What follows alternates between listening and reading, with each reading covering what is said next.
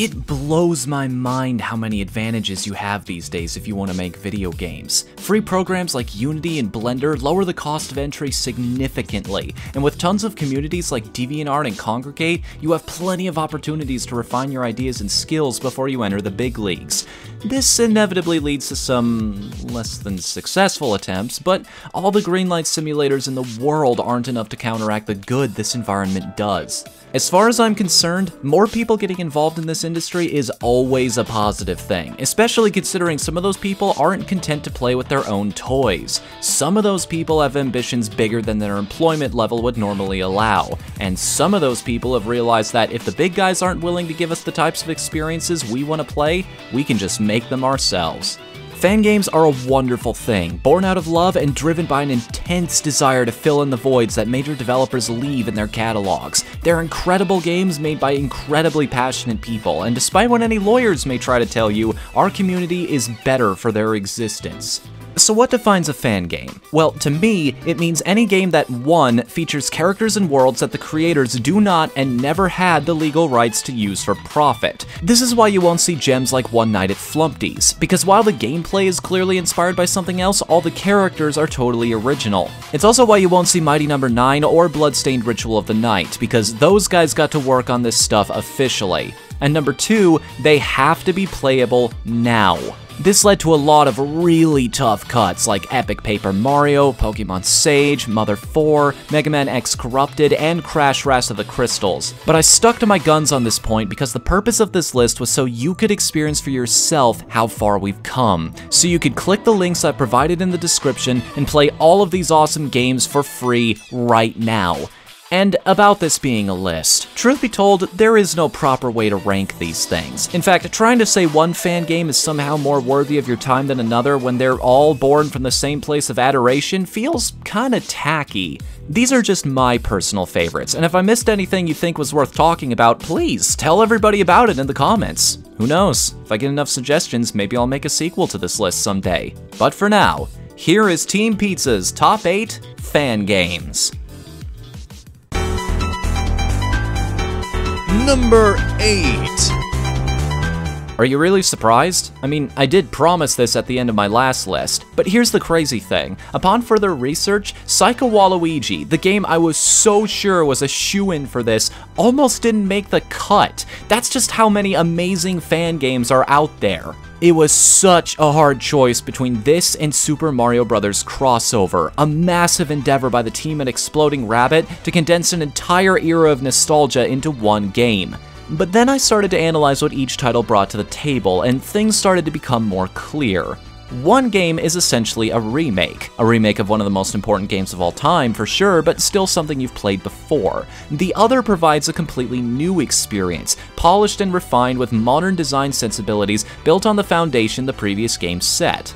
One lets you play around in that old game with characters that weren't there before. However, they all function exactly the way they did in their own universes, and because this universe isn't designed around them, the potential for the novelty to wear off is only made up for by the sheer number of options presented to you.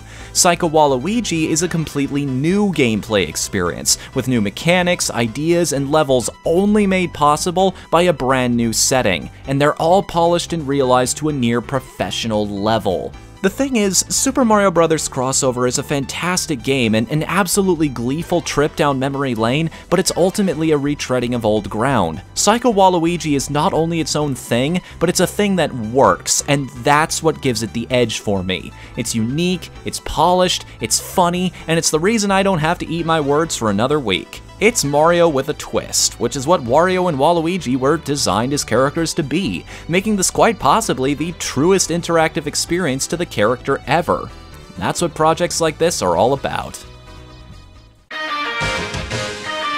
Number 7. A lot of people are very excited for the upcoming Pokken tournament, and I totally understand why. It's a novel concept and a fresh take on a franchise that, in my opinion, needed one for quite some time. But unlike most people, I'm not falling head over heels for it, mostly because I knew we already had something like this.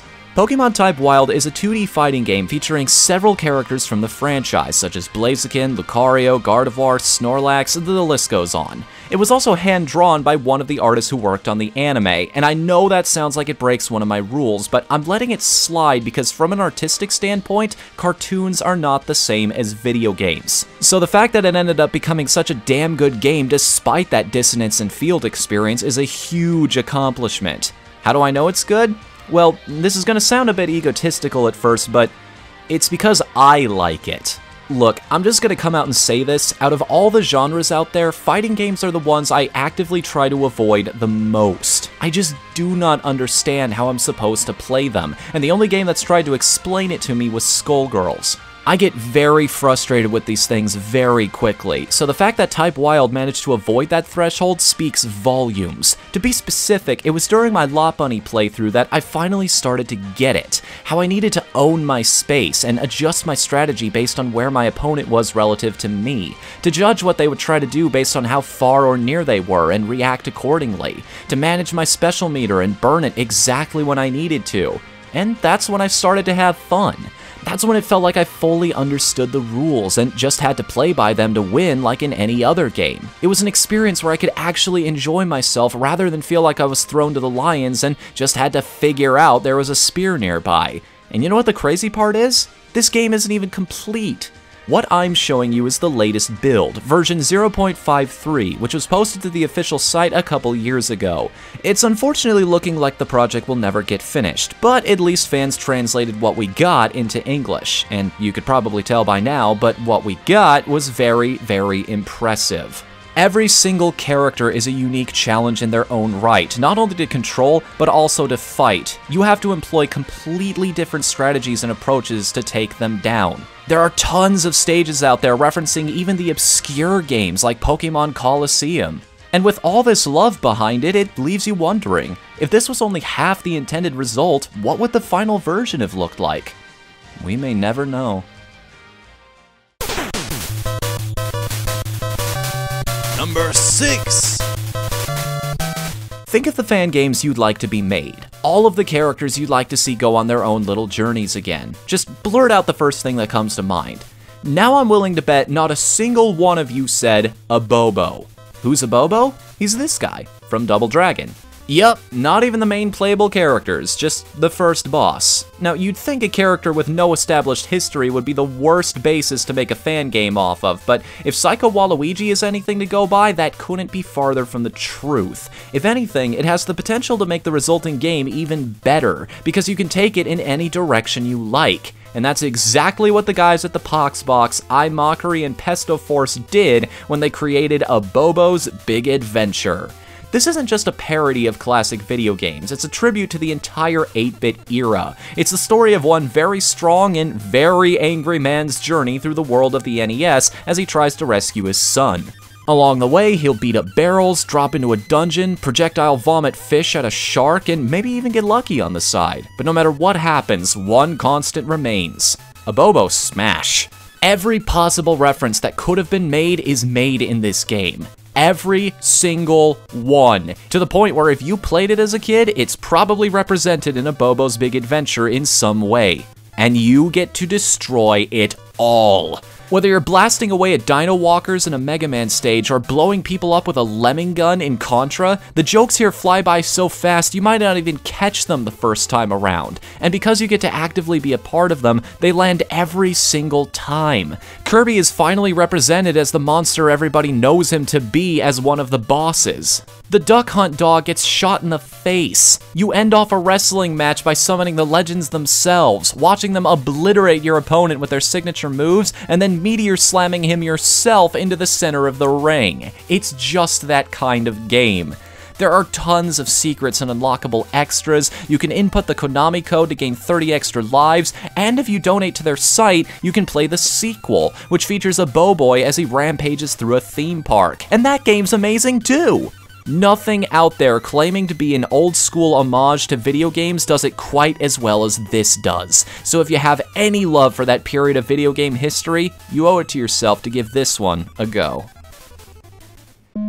Everybody get up, it's time to slam now. We got the real jam going Number down. 5. Welcome to the Space Jam. Let's get something straight. I would never make the claim that Barkley's Shut Up and Jam Gaiden is the greatest basketball game ever made. That title is and always will be held by NBA Jam. It is, however, the greatest game about basketball ever made. As in, someone with even a passing interest in the sport will look at this and gain a deeper appreciation for just how awesome and ridiculous the culture around the sport is. And if you're already a big fan, you're in for a real treat.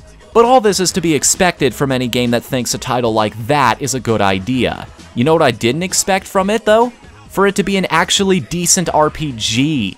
Every character in your group starts with multiple different basic attacks they can use in battle. Each of these attacks has an action command that will make it more powerful if you succeed, and some attacks even have multiple different action commands, giving it new properties depending on which variant you decide to use. Special attacks are expensive, but the damage they do and the flashiness of their animations when you use them are incredibly satisfying, and you will use them because at long last, someone has given us a game that's smart enough to actually sell you ethers. Finally! And yes, of course I'm going to talk about the ridiculous story, about a dystopian future where basketball has been banned and Charles Barkley must use his skills to defeat the evil terrorist organization Blood Moses. I think what's so incredible about this story is that it plays everything very straight-faced, but the premise itself is so ridiculous to begin with that the characters acting so nonchalant about it all just makes it funnier. And the situations they set up for you to encounter on this journey, oh my god. I don't want to spoil any of them because of how good they are, but I need to give an example for you to truly understand. Screw it, I'm putting the panic button in the corner. If you don't want to hear any plot details, click it now to skip ahead in the video. 5, 4, skip if you want, go! Let me tell you about the first major boss fight in this game. In one corner, we have your party. Charles Barkley, the great-grandson of LeBron James, and a cyber dwarf who has basketball material grafted onto his skin. Your opponents are Michael Jordan, who is dressed like Michael Jackson, and Cyborg Vince Carter, and I finished them off using the forbidden Holy Slam I learned earlier from the ghost of Dikembe Mutombo. And need I remind you, this was the first hour of gameplay. Chrono Trigger, Final Fantasy VI, Planescape Torment, Clown Shoes. This right here, this is the greatest RPG ever made. And it's getting a sequel. Yes.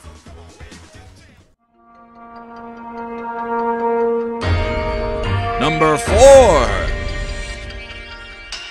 Sadly, no medium is perfect, and especially without the right to use these IPs legally, the fan game scene isn't without its heartbreaks and share of unfortunate stories. The Aliens-themed conversion of Quake, Fighting is Magic, and basically anything even resembling a Chrono Trigger remake have all gotten shot down by DMCA claims. Now, given their recent behavior on YouTube, you'd think one company that would be a major stickler about this is Nintendo, and they were for a while. But in between the creators program and losing Super Mario 64 HD, one game managed to survive the nonsense. And surprisingly, it's based on one of their most beloved franchise of all. Super Smash Bros. Crusade! 2 years of work, this one. What started as a 3-man project has since become what is widely considered one of the best Smash Bros. Clones ever made. Dreams came true in Crusade. Final smashes are now baked into the characters as super moves instead of revolving around an item. Ridley, Ouija, Crash Bandicoot, and Goku are all playable now, with movesets that are both true to their legacy and also a blast to use. New stages like the Distortion World are tons of fun, sometimes presenting gameplay challenges and ideas that even the main series has never tried before. And for those of you asking, yes, you can finally play as Geno.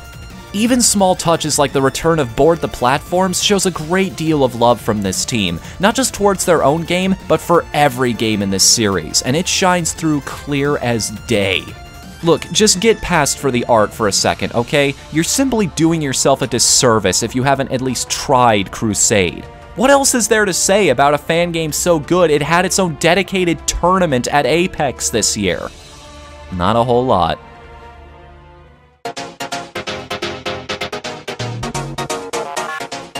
Number 3.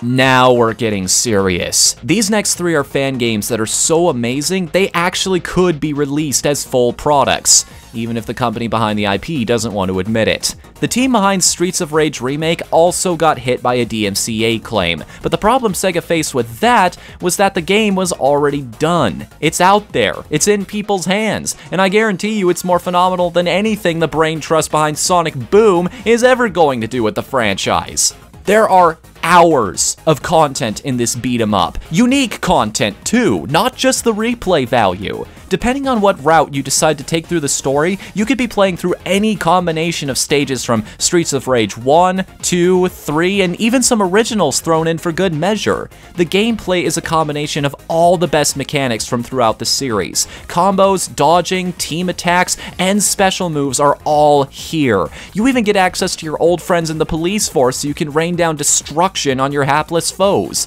Stages have unique hazards and enemies that require totally different approaches to conquer. There are 6 different playable characters that all handle differently, with even more unlockable ones waiting in the wings. The soundtrack is done Street Fighter II HD style, with remastered tracks from throughout the series, and each one gets you majorly pumped up to punch some faces in. There's the occasional driving stage just to provide a change of pace, tons of weapons and items to play around with, and even your use of those is modified by which character is wielding them. Holy cow, there is so much to this thing. This is the most fun I've had with a beat 'em up since Double Dragon Neon, since Scott Pilgrim vs. the World. It is something else playing through this game, especially if you bring a friend. So get your best buddies together and prepare for one of the greatest bonding experiences you've ever had. Until you start punching each other. Number 2.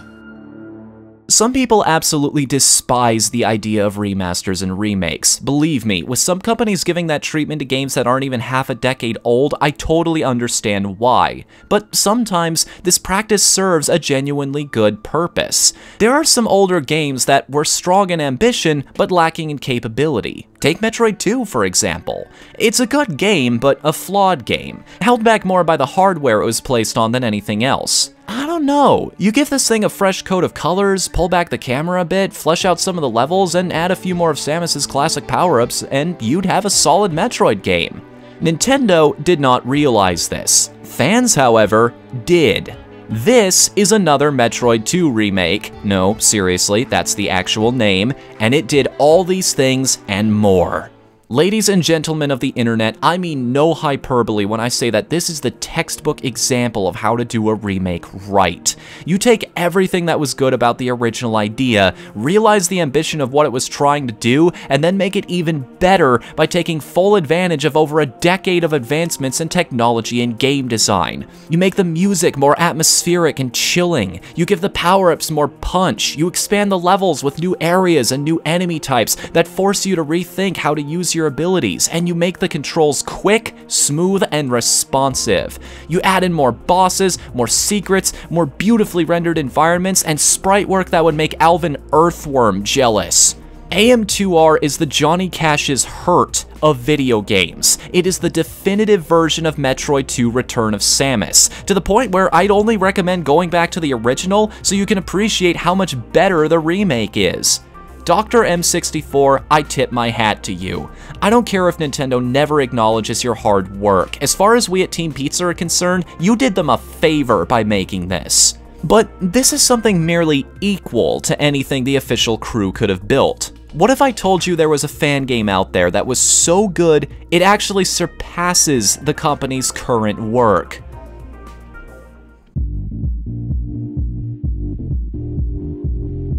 It's number 1.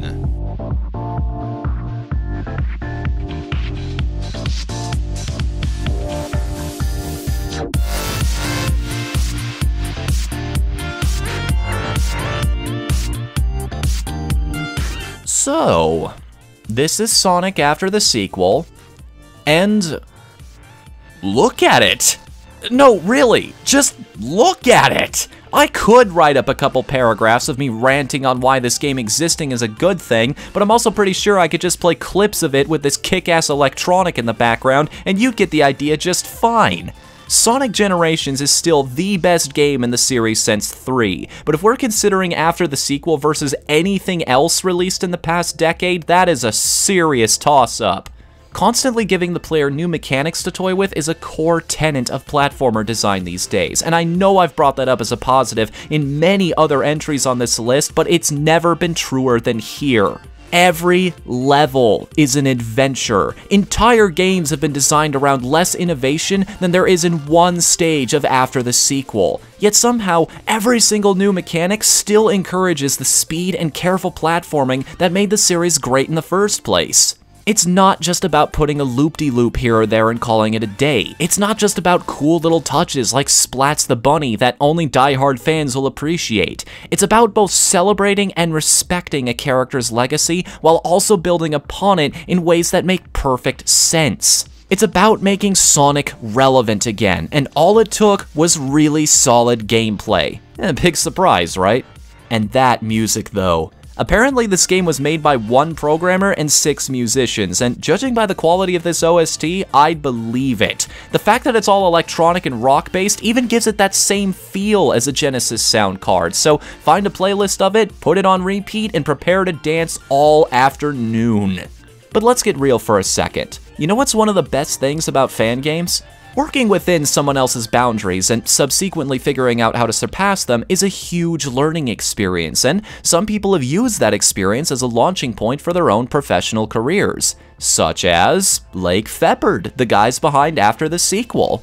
They're currently working on a game called Spark the Electric Jester, which just got done with a successful Kickstarter campaign, got greenlit within days, and so far looks right up the alley of anybody who loved their previous work with Sonic. You see what I mean by my original quote of "we're a better place with more people"? This is why. Without Sonic, we never would have had Spark. Without XCOM, we never would have gotten Xenonauts. Good art inspires the next generation of artists, and once you're confident enough to stop tracing, it's time to start making some masterpieces of your own. Well, that certainly was a countdown, kinda like the other one I did about the top 3 games where Waluigi actually matters. But you wouldn't be interested in that, right? Just like you wouldn't be interested in our gameplay channel, where we're currently playing through another Metroid 2 remake. If you like the sound of my voice, for some reason, why not check out my discussion series, FNU Rants, where we talk about everything from the importance of giving feedback to just what the hell is wrong with Sonic these days. You can follow me on Facebook and Twitter by clicking the links in the description, or you could choose to be my fan by subscribing so that you get a countdown like this one every single weekend. At least that's the working theory anyway. Until then, I'm Whatthefnu. Later, everybody!